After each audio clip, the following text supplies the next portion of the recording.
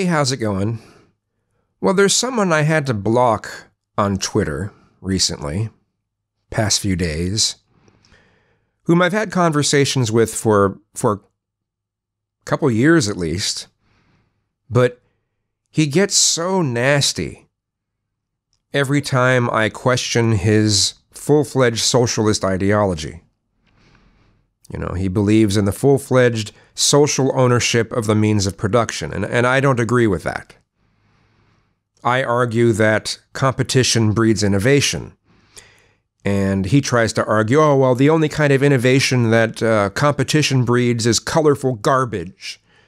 And I'd bring up examples like the Yugo, and there's a few other examples I can't think of right now of, you know, what happens when people aren't enticed to be innovative. You know, if people have no reason to be innovative, they're not going to be. That's just how that works, you know. Now, I believe in a maximum wage law. I don't think CEOs should be able to make, 500 times the pay of the people below them. You know, I believe in really serious regulations, but I don't believe in full-fledged social ownership of the means of production, except for things like healthcare and roads and police and fire department and a lot of our infrastructure and utilities. And, there's a number of things I'm fine with that. That's fine. Those things I think should be socialized, but not businesses like, car makers, smartphone makers, luxury goods. I don't believe in the social ownership of those things. Otherwise, there's not going to be much innovation. I just don't buy into this notion that, oh, they'll remain innovative. No, they won't. But when I was starting to question, the whole social ownership of the means of production, he started calling me a pedo. And I don't put up with that shit. I had reasonable arguments. And what's funny is, when I would try to argue for regulated capitalism, he would try to tell, well, if you can't tell me, how did he word it? If you can't tell me the exact way that you would implement this sort of thing, then you don't have an argument. If you don't have an exact plan that you can say each step procedurally, then you don't have an argument. I mean, that's not how that works. Anyway, so I blocked him after he started calling me a pedo. I'm just not going to put up with that. He becomes really, really nasty when anyone questions his socialist ideology. I'm all right with democratic socialism, but full-fledged socialism, no. Anyway, Robert Wallace made an awesome video about political philosophy and made a number of analogies based off of a lot of people's different work, and it was very cool. I am not good at describing, I understand a lot of philosophical views, but I'm not very good at articulating them, and he's really good at that. He could probably make a job out of that. He's very good at it. Anyway, and he was talking about how, if total stagnation, equals death to some degree. You can't be just completely stagnant.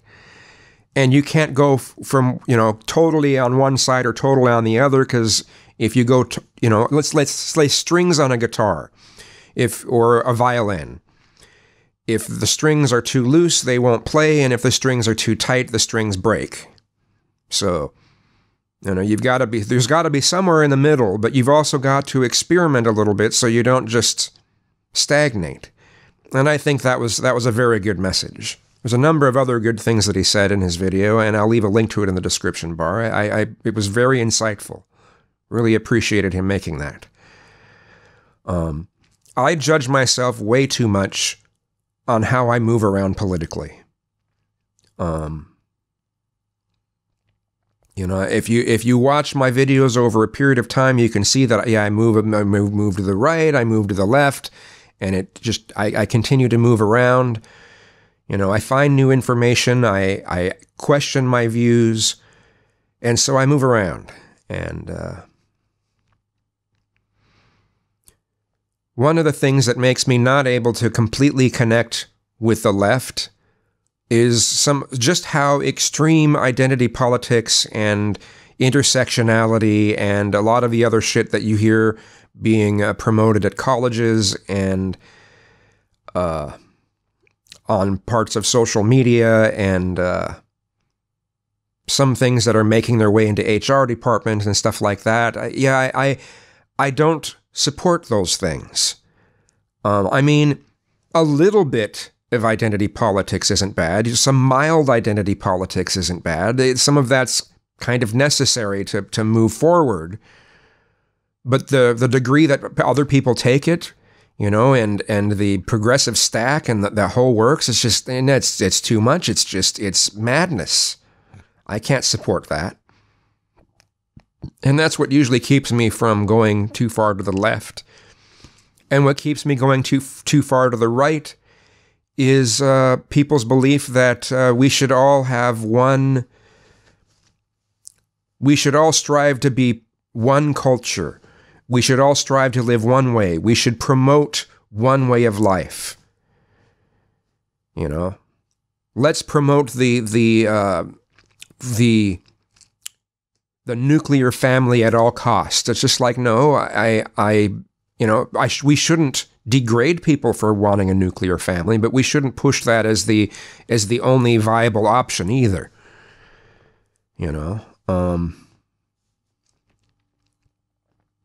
So the extremes, keep me from permanently clinging to one side or the other. But still, the fact that I move around, I've been criticized quite a bit in the past on my YouTube channel for moving around. And I shouldn't judge myself on that. I shouldn't let people's judgment on me for moving around get to me. I just shouldn't let that happen.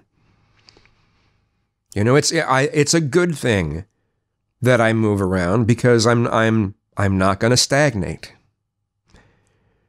I guess that's all I've really got to say. Thanks for watching.